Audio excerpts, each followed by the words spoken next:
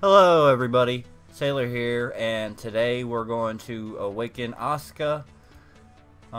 It's been a lot of fun trying to grind out all these awakening gems, whatever the heck they are for her. I already had all the runes and the other awakening crystals ahead of time, so I paid attention to the Japanese version so I knew what was coming. But the only thing I couldn't get ahead of time was the ones for Asuka, because you had to get them through the cards.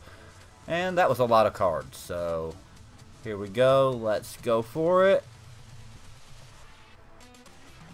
See her get her black tinted red colored wings there. Looks pretty cool. That right there will make a good thumbnail. She has some decent skills. Her main one is gonna be attack up 3%. I think it goes up to 15%. No, that's not the right one. Here we go. Yeah, 15%. Plus another 15% to herself. So she's a pretty good DPS character as far as fire goes.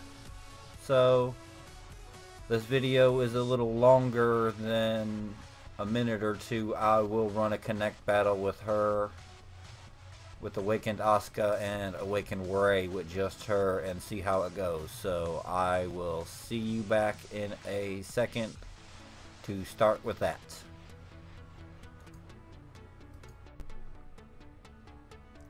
So this is going to be the test battle for Ray and Asuka Awakened. I'm going to run against the 4-star pseudo DMS unit 13. And just with the two of them combined, they have a power score of 93,000. So let's see how they do with both awakened Ava characters. They should be able to annihilate this guy pretty easily on a 4-star. Yeah, I would say so. I probably could have did 5-star, but it's okay. We'll still get a little decent power test out of this.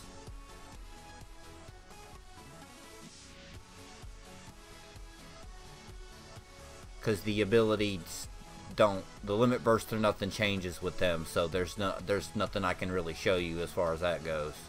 It's gonna be exactly the same.